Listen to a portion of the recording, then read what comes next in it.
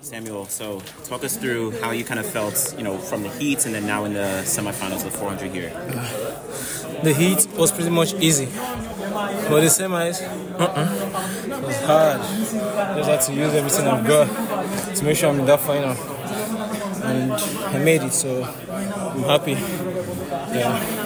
I mean, this is a big moment where, you really put everything on the line and you worked for it and, you had the opportunity to kind of get here. Like, has that kind of sunk in? Yeah, I've been working towards this. This morning I got up, I prayed to God, I was like, God, if you make me go through these finals, I'll be the happiest man on earth. I don't mind being the last in the finals, I don't care, but I made it in the finals.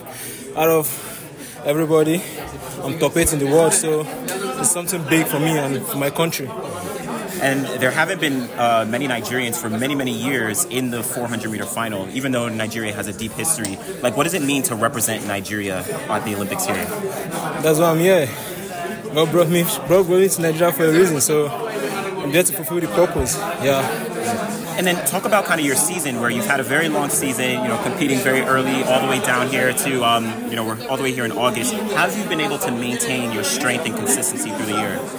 I'll just say God, because I don't know, just be running PR, and I don't even know. People will be like, you burnt out.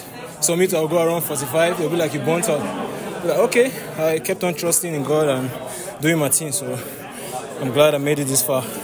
And now, as we look forward to the final, any expectations? What are you looking forward to for them? No expectations, for real. As a finals, anything can happen. We just go and do our best. That's it. There you go. Thanks so much. Thank you.